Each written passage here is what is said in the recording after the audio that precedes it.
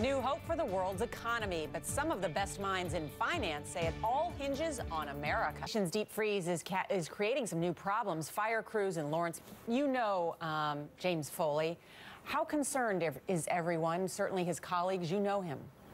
19, so time for our first check of your local weather. Have long told people with migraines to avoid certain triggers, but new research is challenging some of those theories.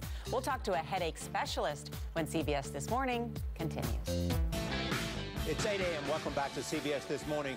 Well deserved. Yes. Right. For Two sure. big ideas. One, what's happening in... I want to turn to the issue of gun control, because certainly we saw Democratic Senator Feinstein introduce that legislation yesterday, and now it appears the president and the vice president are going to take their case directly to the American people. This crime together, and they found co-conspirators who confessed to this really complicated murder plot, which led to her arrest. 111 million people watched last year's Super Bowl, the most viewed event in television history at the time. More than 7 million bought a new TV before the game. So if you're looking for one in time for this year's Very busy week. Next on CBS This Morning, it was very busy.